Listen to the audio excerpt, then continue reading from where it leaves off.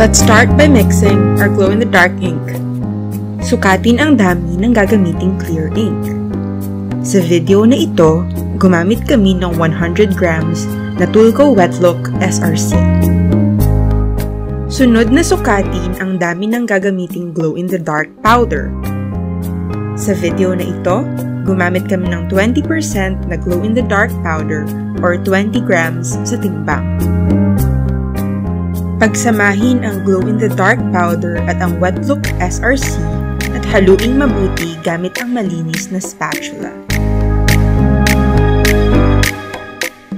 Ang aming recommendation ay gumamit ng minimum na 20% sa bawat 100 grams na clear ink na iyong gagamitin.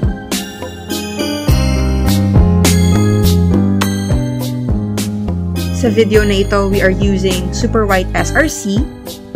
We recommend to always use white ink as underbase for the glow-in-the-dark ink to maximize the result. And here's why!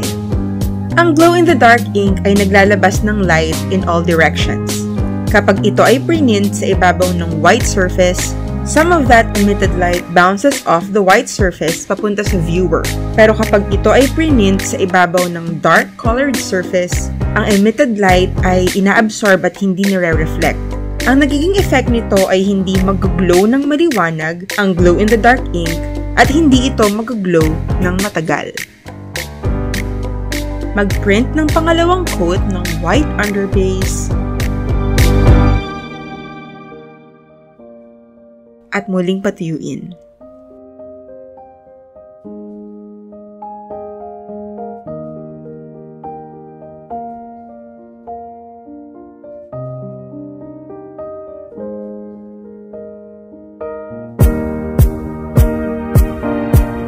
I-print ang unang coat ng glow-in-the-dark layer gamit ang glow-in-the-dark ink na inihanda natin kanina.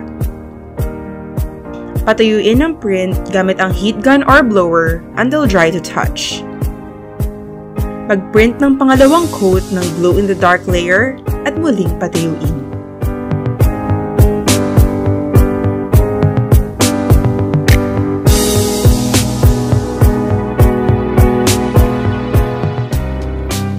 I-cure ang print at 130 degrees Celsius for 15 seconds sa heat press upang masiguro na matutuyo ng husto ang print. And there you have it! No one's talking about Bruno, but everyone will surely talk about your glow-in-the-dark shirt. Get the Tulco Glow-in-the-Dark powder and other featured products in the Tulco store or in our Shopee and Lazada online stores. Para sa mga questions at concerns, you may send us a message in our Facebook page or send us an email at info@tulco.net.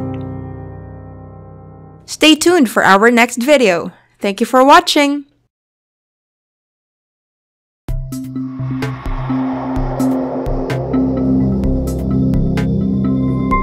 Tulco, the #1 textile ink in the Philippines.